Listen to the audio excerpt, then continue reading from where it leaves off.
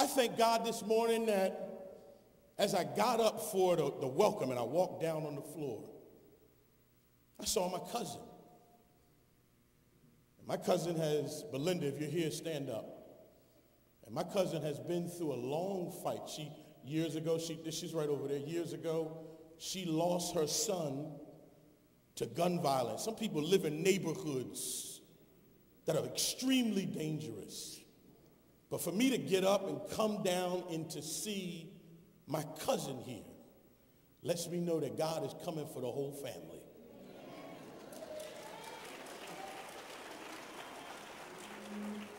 Let me say this to you. Sometimes you might not even know what your stance in God means to other people.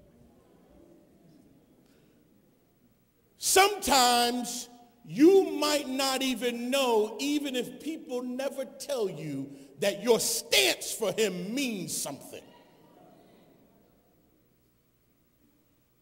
And you can rest in God because he does it through you.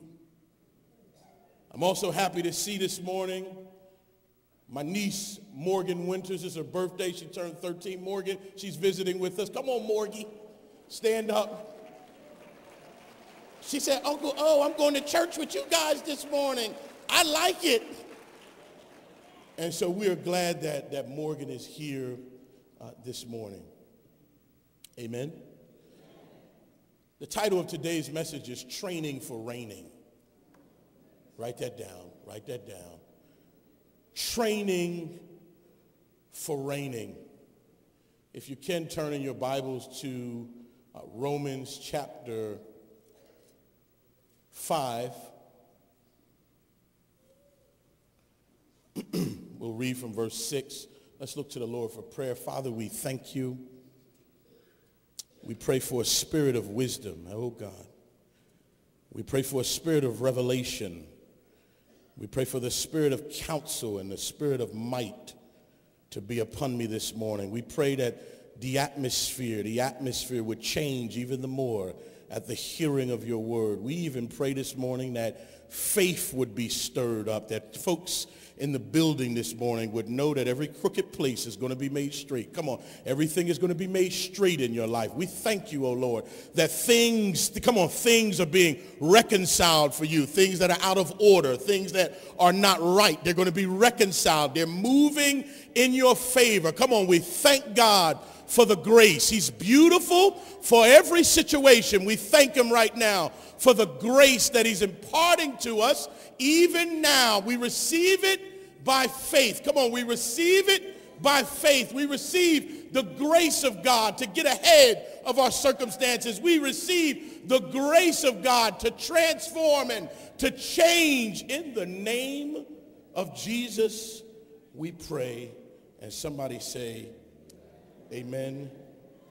Amen. So I want to talk to you briefly this morning about training for reigning and how you can build your life around what's most important. Now, when you build your life around things that are most important, second things are not suppressed, but they are increased. In other words, when you live your life around what matters most, it gives perspective to anything that matters at all. Let me say that to you again.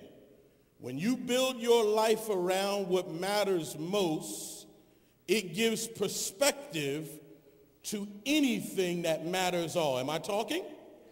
And so this morning, I want to empower you to embrace the reality of what the Father has already done. Somebody say already done. And so many of us, we have challenges because our lives are filled with drama. Some of us were born in drama. Some of us came up in households where the father didn't like you, nor did he love you. And you wanted to understand why there were situations where you seem like you were the odd man or the odd girl out. That's drama. To go to school and feel like you are not accepted, to feel like you are an outcast, that's drama. To live in a world that makes you confused about who you are and confused about your sexuality and confused about whether or not you can make it and confused about whether or not you have the right skin color or whether you were born in the right community, in the right home. There's confusion in the land, and all of that confusion creates drama. Drama is when you live your life searching for approval, and if you can't get it from your father or you can't get it from your mother, you go on social media and search for likes. You want somebody to like you. You want somebody to love you. So you say, I'm lurking on the gram.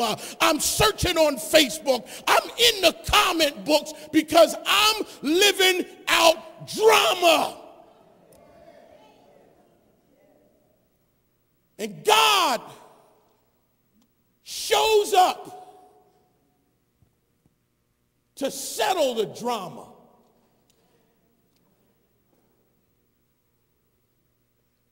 And when he settles you, he might say, you might have lost your husband.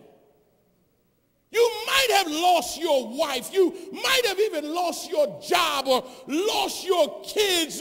But there's still something that I want to say to you about you. Because if you live your life defined by your money, if you live your life defined by your status, by your prestige, then when all of that changes, you feel like you have nothing. So God is saying, I want to speak to you about an elevated identity that I have for you. Oh my God. Let me say this to you again. He's saying that I want to speak to you about an elevated identity. In other words, the identity that I have for you is beyond your career. The identity that I have for you is beyond your money. The identity I have for you is beyond your neighborhood.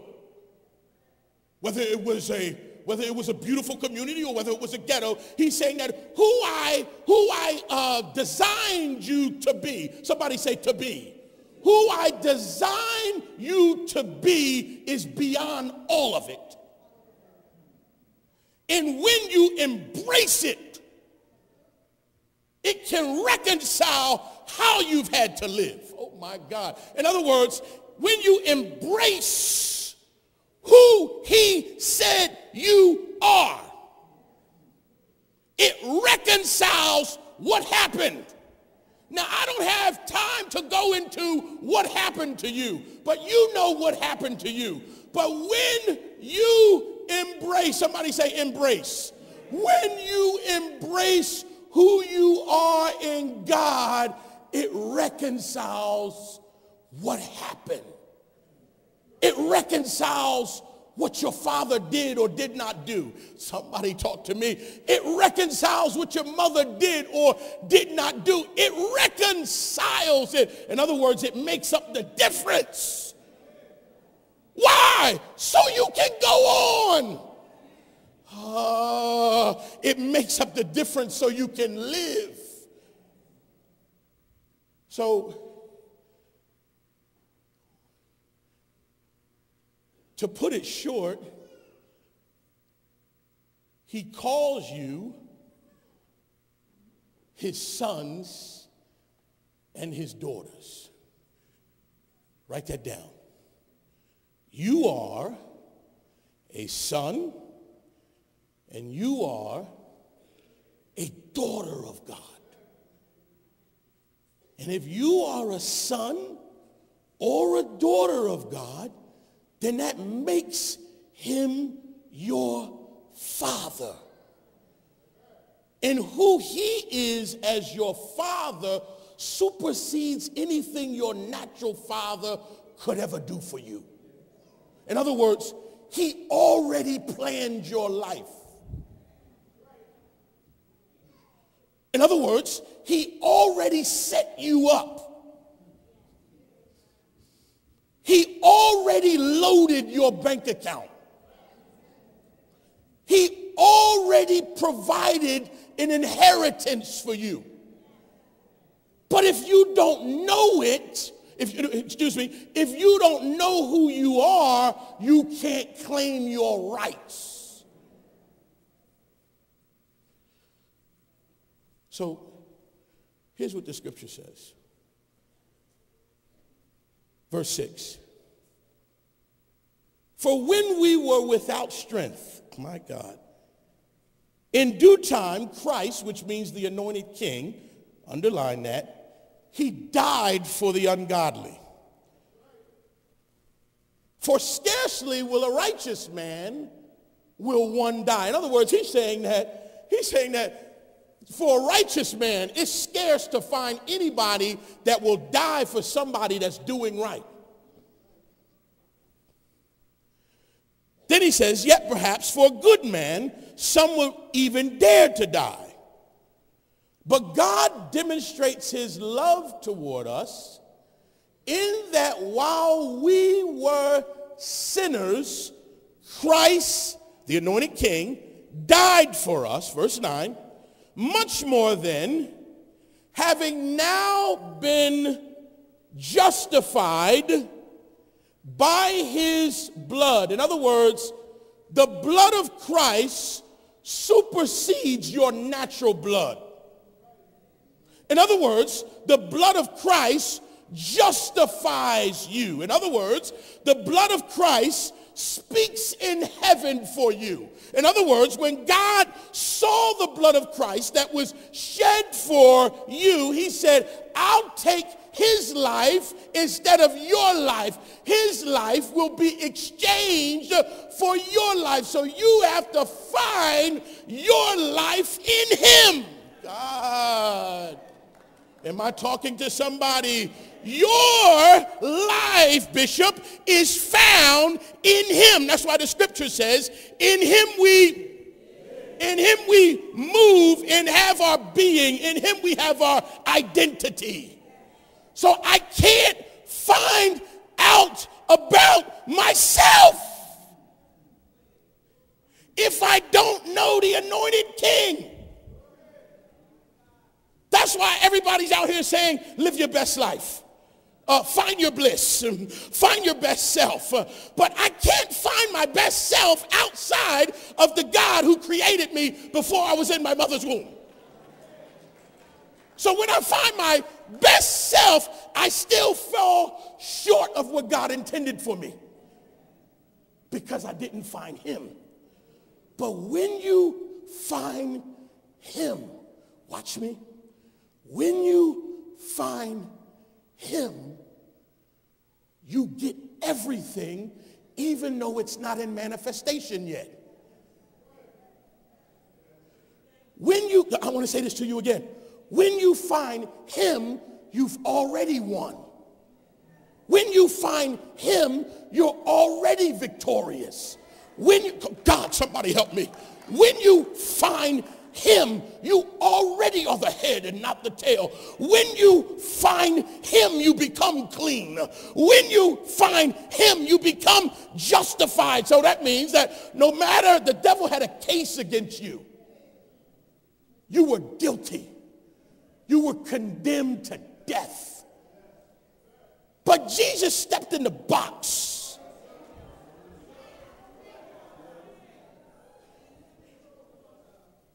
He's the judge, jury, and the lawyer. He steps in the box and said, we got to throw this case out. Acquitted of all charges.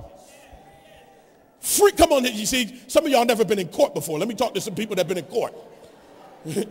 Some of y'all never had to go down to City Hall, get on the elevator, and you feel shame, and you feel guilt, and you're nervous, and you're sweating, and no, I don't want any water until after this is over. I wonder what the judge is going to say. I don't know. I want to make sure I'm there on time. And you in your seat, waiting for the verdict.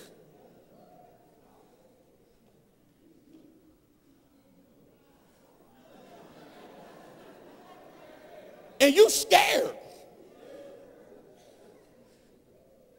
Please, God, please let this work out for me. Please, God, please let this thing work out for me. I promise I'll serve.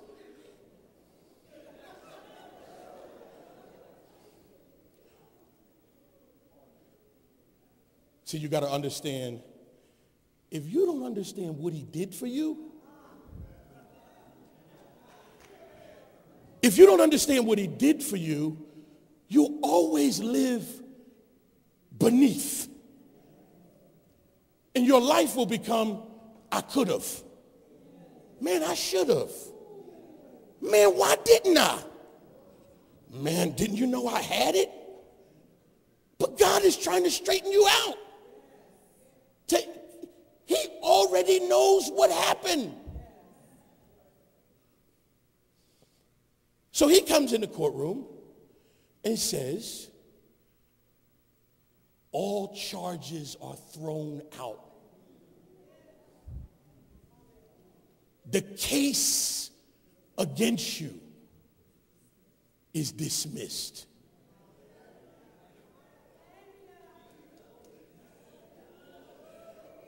I speak by the Spirit. Go home. Go home and sin no more. Go, watch this. Go home and allow me to capture your gaze.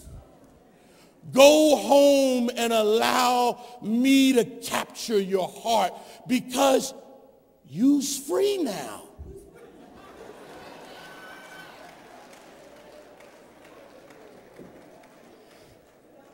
Somebody said, I's free now. Isn't that what we teach? He that the sun sets is free what? Oh, my goodness. Now watch this. For if we were, verse 10, for if we were enemies, for if when we were enemies, we were reconciled to God through the death of his son, much more, having been reconciled, we shall be saved by his life. The only thing that's going to save you is his life. God. We shall be, watch this, we shall be saved by his what? His life. What does that mean? The God quality of life. The God type life. In other words, God deposits a life to you that comes from him. And it is only his life that can save you. Now watch this. We're used to being saved from stuff. But you got to get to a point where you start to get saved into something. I just didn't get saved from sin and drinking and doing all this, but he's trying to bring you into something. God, help somebody. See, much of your struggle is that you got saved from it, but you ain't never come into it. And see, the devil messes with you because you ain't never come into your stuff. You still trying to figure out whether you saved or not. Come to church on Sunday, then by Thursday night, you wondering whether you saved. Are you here? And most pastors around the country got to convince you and persuade you to every week to believe that you saved. So you can't go on to the higher dimensions of the Spirit. Because you have to embrace that his life is my life. His life saved me. And if his life saved me, that no matter what I go through, I'm all right. Now watch this.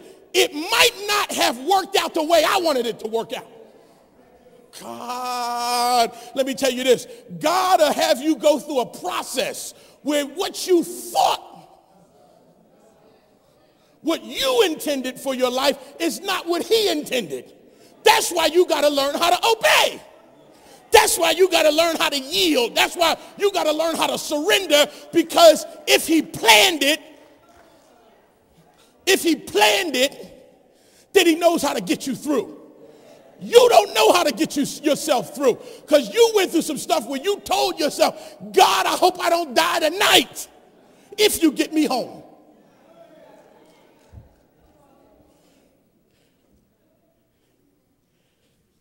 Verse 11. And not only that, but we rejoice. Underline that word rejoice. I just want to say something quickly about this. One of the things that sabotages us from ever reigning the way that God wants us to reign is ingratitude.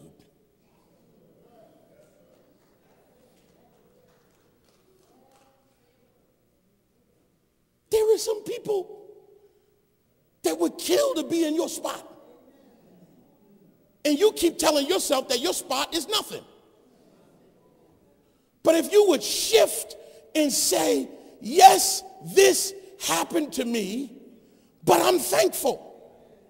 That's why he said giving of thanks is the will of God. Because thanksgiving gets your mind in a place where you can receive what else he has for you. So that's why he says, enter into his courts with praise and thanksgiving, because thankfulness, gratitude sets you up for your next step. So if I were the devil, I would make sure you always complain. I would make you dissatisfied with your apartment. I would make you dissatisfied with your 2-bedroom house. I would make you dissatisfied with your children. I would make you dissatisfied with your school and how you look and all of this stuff and how you feel. But he's saying, is there anything you can thank me for? Because it's...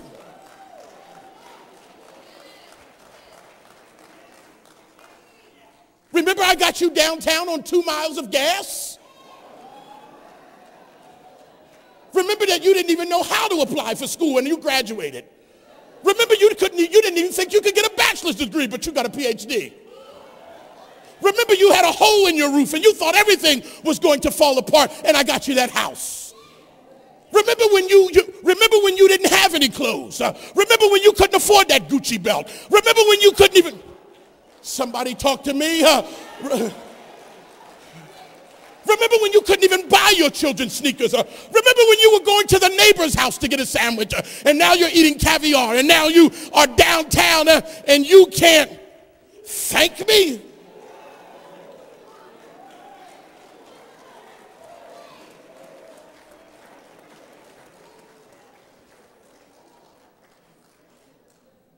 That's what rejoicing is about.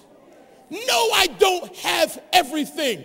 No, everything is not right, but I rejoice. Oh, I'm above ground today. I'm rejoicing. Oh, I can tie my shoes today. I'm rejoicing. Oh, I can breathe today. I'm rejoicing. Oh, I can walk today. Remember when you couldn't walk? Oh, I got a transplant.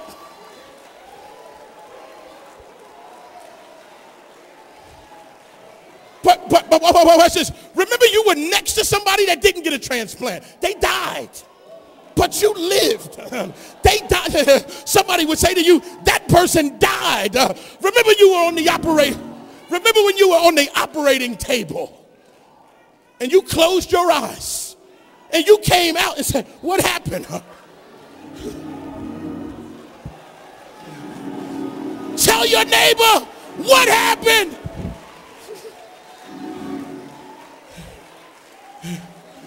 Remember when you thought you was dead. Remember when you thought you were finished.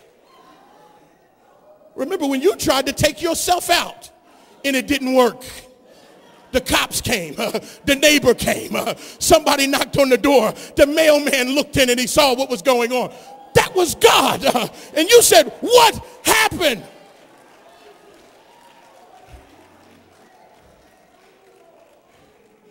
And you, watch this. Remember, you didn't have a job.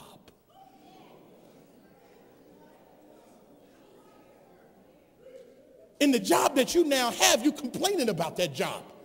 Remember, you begged God for a spouse. And now you hate your spouse. But you hate the one you begged for. Rejoice, I say.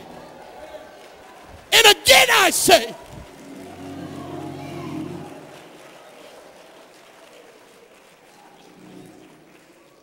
See,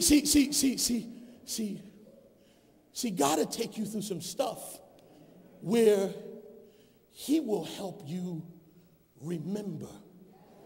And when he, watch this, and when he helps you remember, he said, am I not owed thanks? Hear me, write this down. Your thanksgiving positions you for the next step.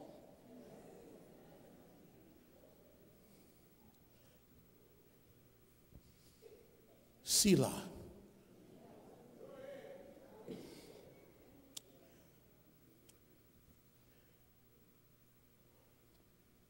Verse 12. Therefore, just as through one man sin entered into the world, and death through sin. Uh-oh. Now watch me here. Sin, whether you like the sin, you do realize that there's some sin that you like. I'm going to look over here. I'm going to look up here. I need some water. I need some water.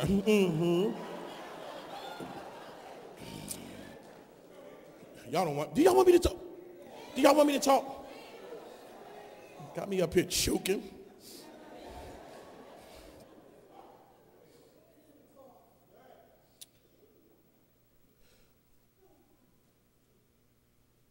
There's some sin you like.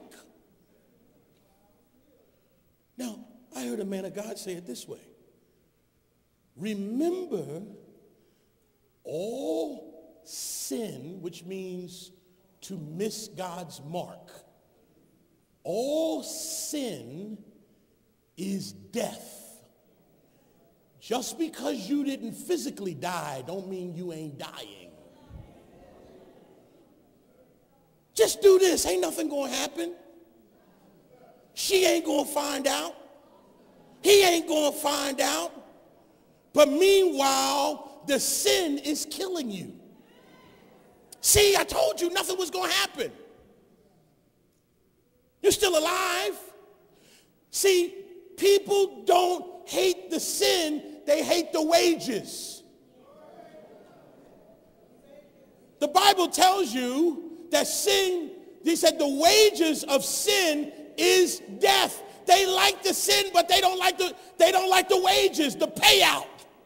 For every sin, there's a payout. That's why you got to thank God for Jesus. Because he takes away the penalty, the debt that you owed for what your father did, Adam and Eve. So what they did transferred to everybody. So you then become a slave to your lower nature. Even if you don't want to do it, you're enslaved to your lower nature. You're enslaved to the worst about you. And so Jesus sets you free from the worst about you. Oh, my goodness, my goodness. See, sin is not only rebellion against God, it is an attempt to replace God. Now remember this. Anything that rules over you other than God is going to be a harsh king. It's going to make you pay for more than what you bargained for. Are you hearing what I'm saying? You ever gotten to some stuff and you realize, I didn't think I was going to pay that much. You ever go to a store and you had what you thought was a lot of money. And when you came out, you said, Dad, I don't really have that much anymore. I didn't come out here thinking I was going to spend that much. That's how sin gets you. Have you spending more than you intended? And guess what? When you spend so much, it'll bankrupt you. You'll lose your family over that stuff. You'll lose your kids over that stuff. You'll lose everything because of the sin problem. Jesus is the only God. He is the only spiritual entity that deals with what's killing us.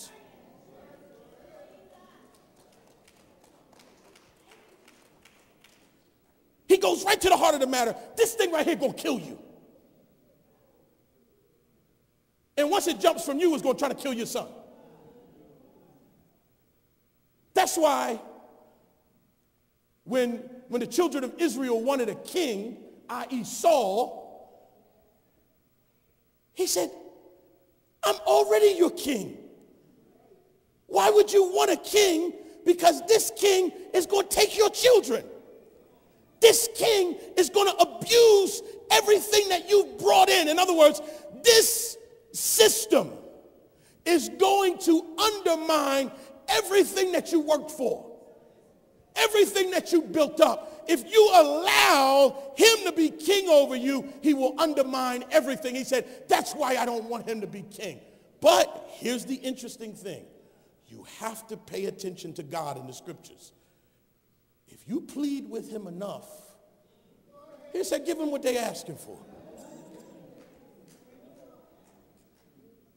You pray for it. You really want that? He's telling you, I wouldn't keep asking for that. You're not even prepared for that. You ever have something, you ever see somebody not even prepared for what came? And so he's saying that I wouldn't even ask for that, because that king is going to be a harsh king. Are you with me? So he says here, now here's one of the things that we don't often mention when we think of sin. We don't mention idolatry. The worship of yourself or things that you exalt higher than God. I was reading a book by Henry Louis Gates, a Harvard professor, and he talked about his life growing up in West Virginia. And he said, I grew up with an aunt. She worshiped education.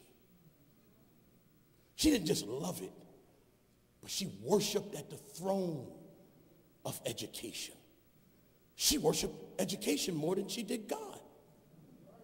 And so we have to be conscious of the things that we allow to be idols in our lives, because those things ultimately wind up bringing death. Now watch this. Verse 13, I'm going to move through this quickly. For until the law, sin was in the world, but sin is not imputed. I'm verse 13, where there is no law. Nevertheless, death reigned from Adam to Moses, even over those who had not sinned according to the likeness of the transgression of Adam. In other words, he's saying that because of what happened in the beginning, all have sinned. And he said, but the free gift is not like the offense.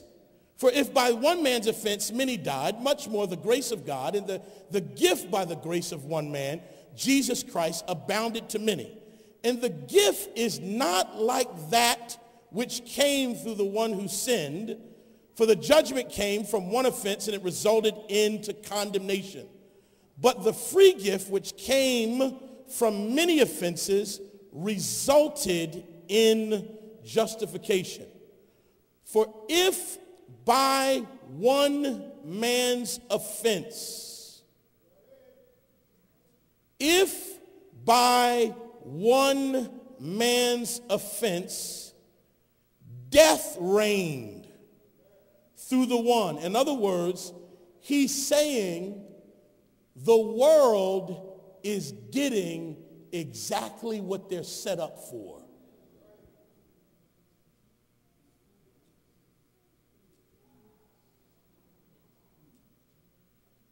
We live in a world that is set up to receive death. But it's masked in pride. It deceives you. In other words, it's like colored water. And you think it's the best wine, but it's only colored water. So he said, death, the word reign means to be in rulership. Death reigned.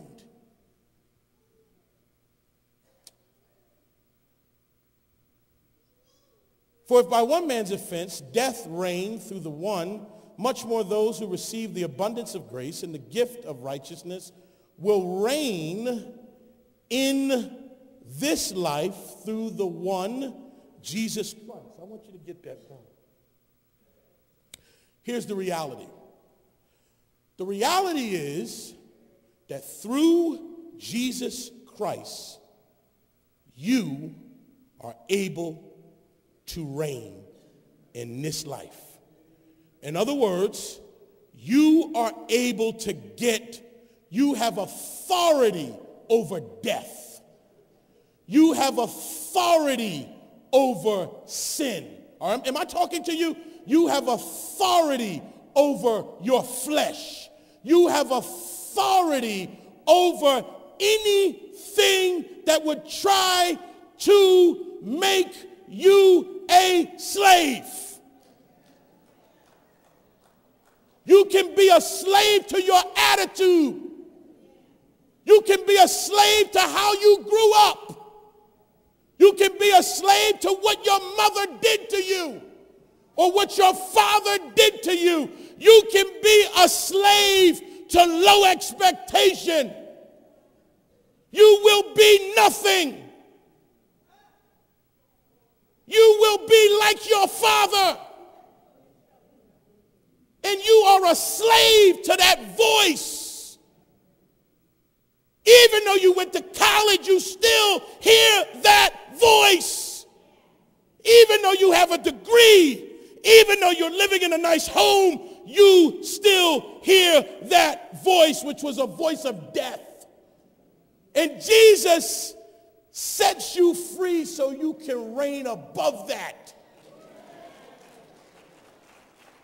That's why he said, my sheep, they hear my what?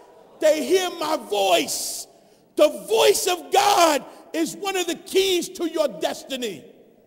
That's why you have to learn of his voice. Because his voice is going to say, that's not for you. His voice is going to say, get out of that mess. His voice is going to say, break up with that person. His voice is going to say, why do you keep lowballing yourself? Why do you keep living beneath your privilege? Why do you keep living like that? His voice will correct you. His voice, oh my God. His voice, you'll be in a meeting and you say, God, I'm only want to ask for this.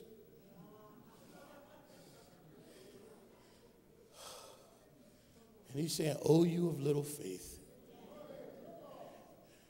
He's saying, ask for this. But God, nobody in my family has ever had that. He said, aren't you in my family?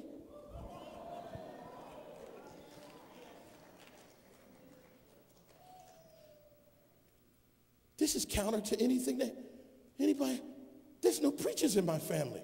Aren't you in my family? God, I'm the only one in the family that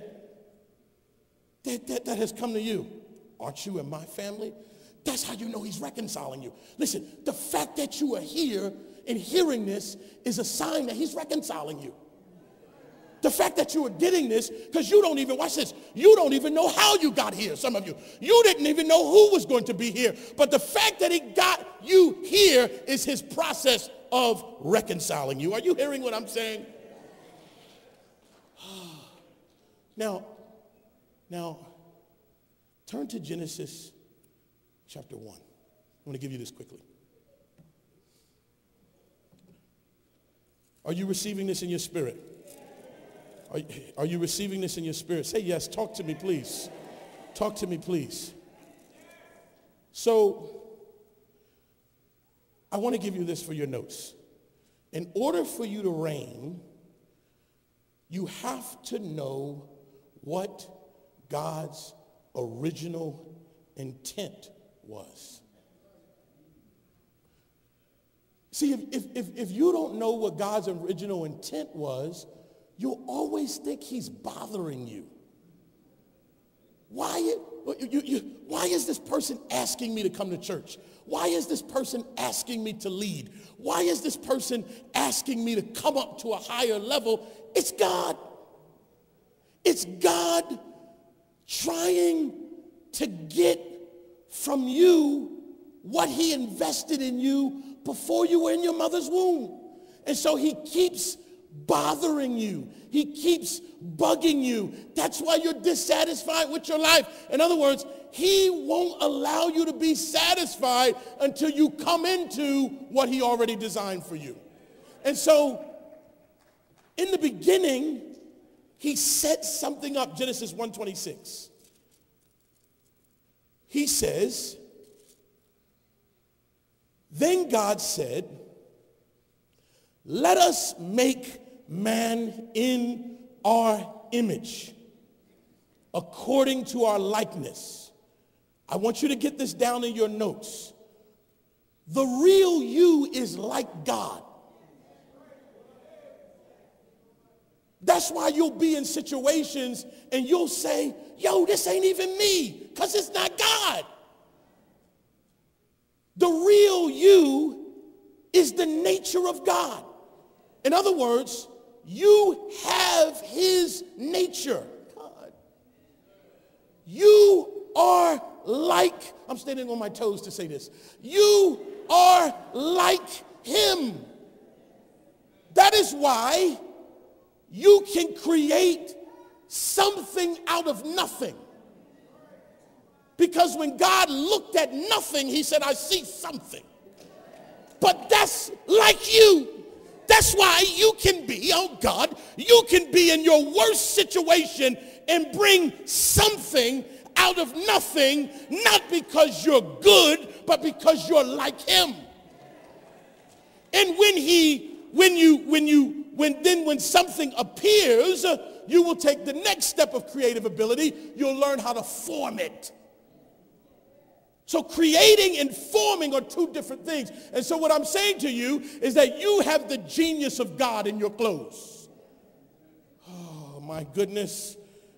And then he says this, watch me here. This, what I'm about to read, is the most important declaration ever made regarding mankind. If you don't know it, you can't embrace who you really are. When he said, let them have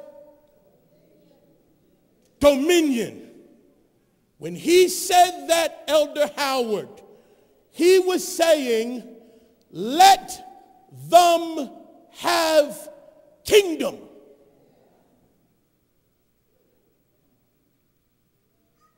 This declaration captures the motivation, the nature, the purpose, and mandate beyond mankind's creation.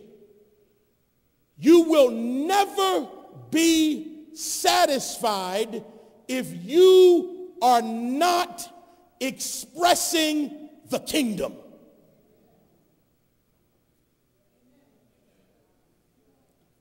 You don't believe me. If it were not so, then why did Jesus say, seek ye first the kingdom? Because everything, I'm going slow, everything that you are, everything that you will be is tied up in that kingdom.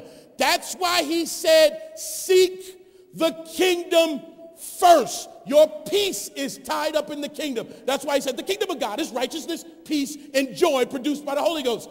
Everything that you need is tied up in the kingdom. You cannot reign if you don't even know what the kingdom is. How can you take authority if you're ignorant? How can you take authority if every week you guessing who you are? That's how people can take advantage of. They say, oh, I can take advantage of her. She don't even know who she is. Oh, I can manipulate them on this contract. They don't even know what the going rate is. You can't live without knowing what the going rate is. You are royalty. You can't be like Harry and Meghan.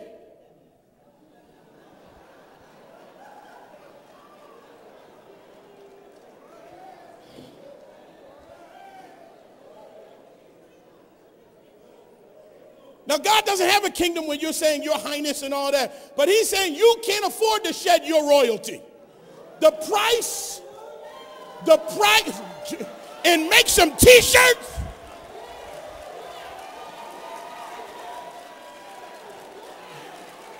Sam, you don't have,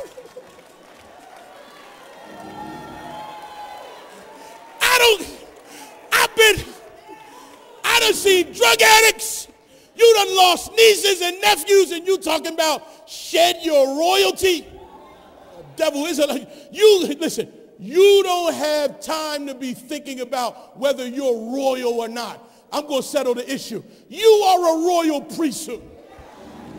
You are a holy nation. Are you hearing what I'm saying to you? You are the king's kids. Are you hearing what I'm saying? Your father got it. Your father is the owner of the universe. Now watch this.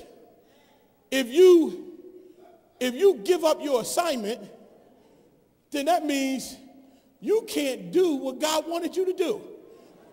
Watch this. This is what we say. I don't want to do all that. That's too much. Here's another one. You think you better than me.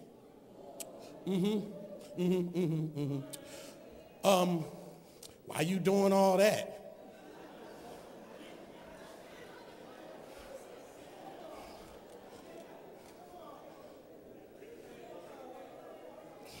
I ain't never prayed like that. It don't take all that.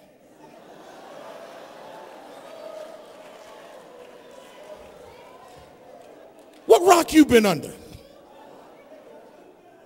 Do you know anything about the devil? Have you seen what he's done to my family?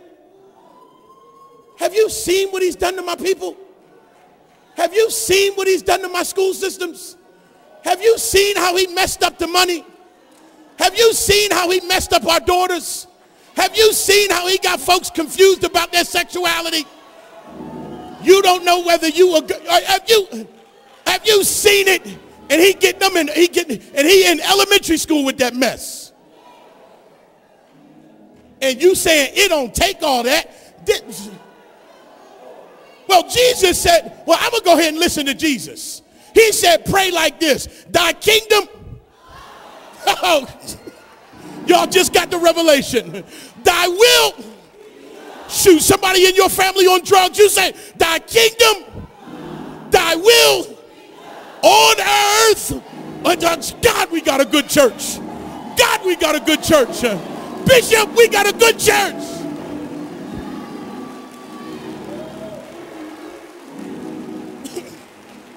Listen.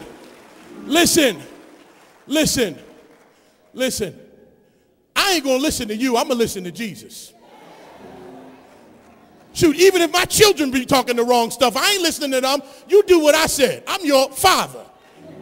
Get up. Sit down. Do what I said do. I'm going to listen to Jesus. Seek ye first. Oh my God. And his. Oh, we about to get tricky now. And all of these things. Now watch this. This is how the devil mess you up. He have you chasing what God will give you.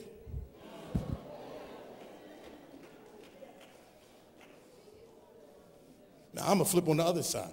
Why you doing that? No. Why you doing that when he can give you what they chasing? Now watch this. Was Beyonce in Adam when Adam sinned? It said all men were in Adam. That means they were in his seed. So when Adam fell, the whole earth fell. Was Jay-Z in Adam? See y'all, don't get slow on me. See, when I start bringing pop culture, now, you know you watch a lot of TV, and now you getting slow. Wait a minute, I don't even know if I want to say that. See, that's what's wrong with us. You unsure. Let me correct your lack of certainty. The Bible says that all were in Adam. He was the father of the human race. So when he fell, everybody fell. Y'all like that teaching? You understand? When he fell, everybody fell. Jay-Z fell. Beyonce fell. Oprah fell. Ellen fell. Are you hearing my saying? He said, all were in Adam.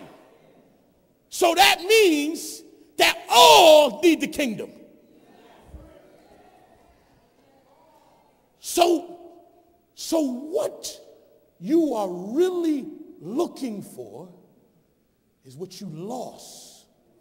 You never lost heaven. You never had it. You keep saying, I want to go to heaven. I want to go to heaven. That's the religious teaching.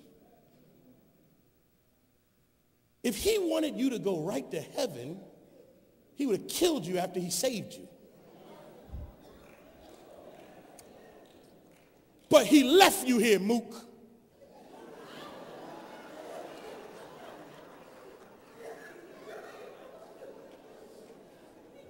Rashida, he left you here, Ra.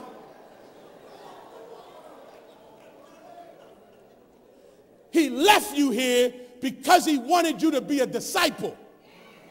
Now, what's a disciple? The Greek word for disciple is mathematics, the root word. That means you got to learn some formulas. Oh, I'm talking now. You got to, love is not natural for us. Giving is not natural if we don't learn it. So being a disciple of Jesus is about learning his system, learning how his kingdom operates. You need formulas, and God will give you some problems so you can learn how the formula works. You thought he gave you problems because he was trying to destroy you. He was trying to fix you. Trying to help you work some of this stuff out. So your real, watch this. So all of your motivation is tied up in the greatest declaration ever made concerning man. Let me give you a definition of the kingdom. Here it is.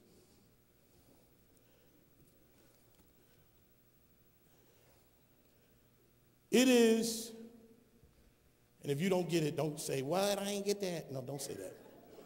Just get the CD. It is the governing influence of a king over a territory, impacting it with its will, his purpose, his intent. Watch this. Producing a citizenry. God is not interested in just producing members. Producing a citizenry who reflect the king's culture and manifest the nature of his glory. I'll say it to you one more time. The kingdom is the governing influence of a king over a territory, impacting it with its will, his purpose, and his intent, producing a citizenry of people who reflect the king's culture and manifest the nature of his glory. Let me give you a short definition. The kingdom is God's reign through God's people over God's place. The kingdom is God's reign through God's people over God's place. Let me tell you what the Bible is. The Bible is a legal document. It's not just a devotional book that you cry over. The Bible is a legal document, and it contains a will for an offspring. That's you and me, sons and daughters. Otherwise known as a testament. The subject is about a king, his kingdom, royal family, a kingdom established on earth, a kingdom lost on earth, a kingdom restored on earth, a kingdom that has come, and a kingdom that is coming. I will say that to you one more time. See, you can only be taken advantage of when you're ignorant. The devil knows when you don't know. And even if you do know, he's going to try you to see what you know. And a lot of us sabotage our lives because we don't have, enough truth. Enough truth. You can't depend on your pastor.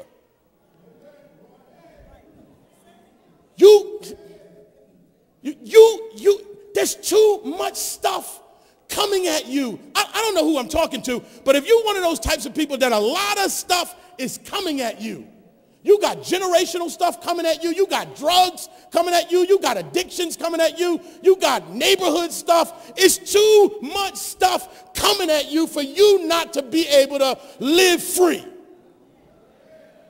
And what I know is that the truth sets you free. So, let me give you this. When the kingdom breaks through any arena, the options change. I want you to get this. Don't look at me funny. You are a kingdom citizen.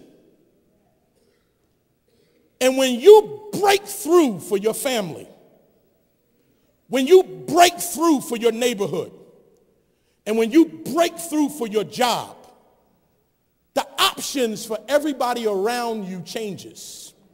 God, y'all ain't hearing me. Those who were hopeless now become hopeful. Those who were dying now see life. Those who were controlled by death realize that they can now be free. So when you come on the scene, I hope I'm talking to somebody. When you come on the scene, the options change. God, when Jesus came on the scene, the options changed. God, If the Spirit of God, the same Spirit that rose Jesus from the dead, is in your clothes, wherever you go, the kingdom comes. Oh my goodness. That means hope for people changes. That means who they could become changes. That means their awareness, God. That means what could happen to them. See, this is the fear that I live in. Who would be a failure if you never step into your stuff? Who can't become if you don't read the books? What happens if you don't write the book? What happens if you didn't take the right job? What happens if you don't work in an area of your purpose? What happens? That's what I'm afraid of.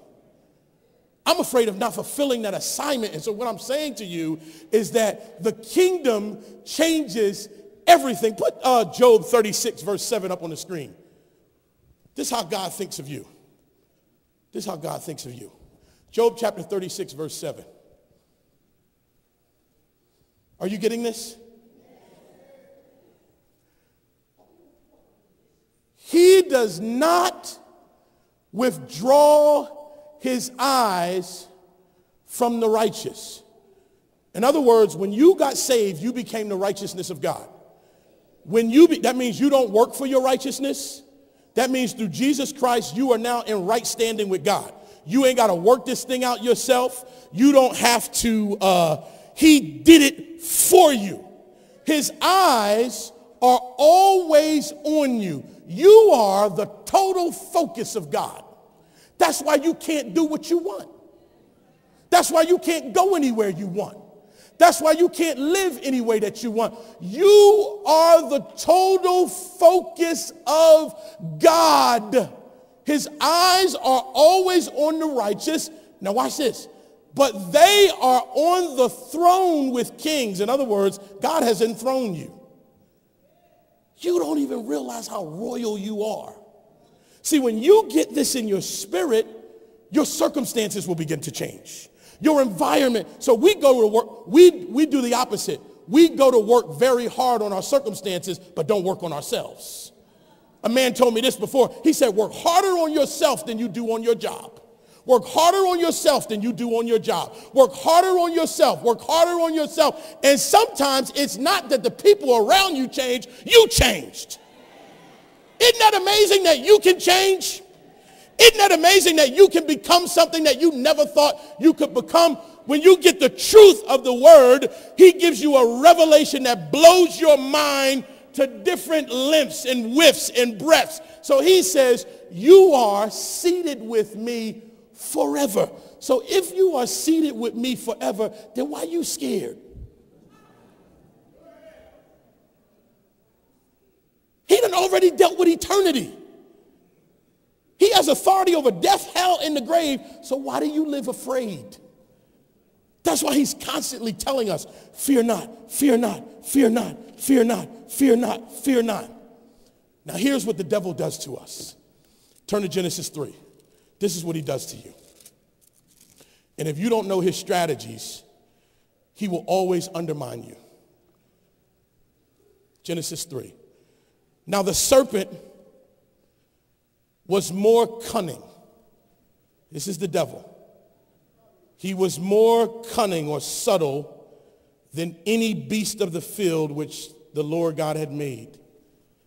And he said to the woman, has God told you, you shall not eat of every tree of the garden? Now here's how Satan undermines your kingship. He's coming for what God told you.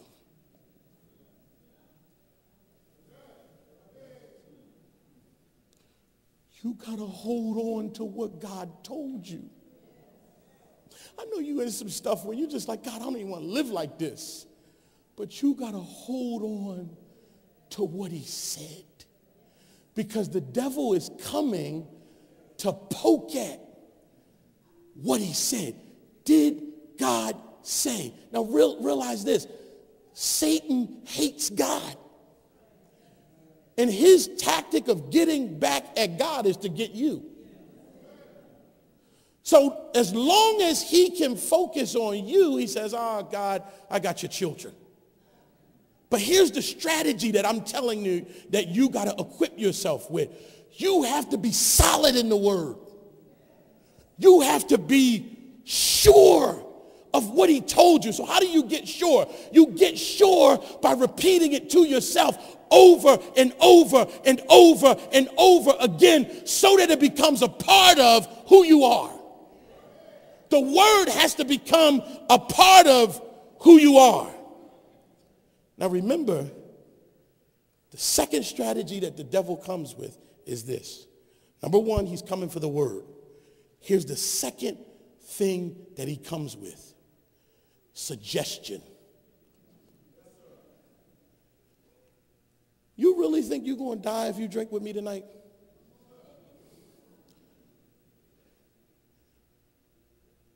You really think something bad will happen if we just do a little bit? Just this once. And then once turns into twice, twice turns into three times. So and guess what? The devil is persistent. He keeps coming. Why? Because he's trying to make you weak. Now here's the thing that he's really after.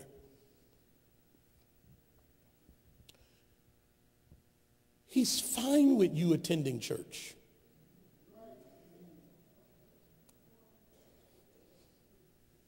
He's fine with you singing songs. But here's where he wants to laugh at us. I'm going to laugh at you when you go home. I'm going to laugh at you on Monday and on Tuesday. But the kingdom is not just about your spiritual life. The kingdom wants reign over every area of your life. You know the stuff that you keep in the closet that you say, I'm down with God, but I ain't giving him this. He'll never let you go until you give him all of it. Because you got to realize this. In the kingdom, you don't own anything. Watch this. It's already provided. Are you hearing what I'm saying? It's already provided. So what happens is he gives you everything you need, not want. He gives you everything you need to fulfill his plan. And the more you delight yourself in him, your desires become his desires. So you become in sync with what he would want for you. And he'll show you, I would like you to have that. When he wants you to have that relationship. Son, she's for you. Daughter, he's for you. Son, I want you to start getting up a little earlier and talking to your kids about this. Because what? Because once you get in that realm, you get into a realm where you are now a friend of God. But the devil, he like, as long as they don't know about the kingdom, I'm comfortable with them just coming and going, coming and going, coming and going. You know what happens when you just keep coming and going? You get religious on top of religious, religious on top of religious, religious on top of religious. And you miss the phone call that came through me this week. A parent called me and said, Mr. Barlow, my son has done something terrible. He was involved in a murder. But I knew I could talk to you because you seem like you have something different. What he was asking for, he wasn't apologizing for his son. He was asking, is there any mercy? He was but he didn't come to a church to get that. He made a call to a king. God, are y'all here?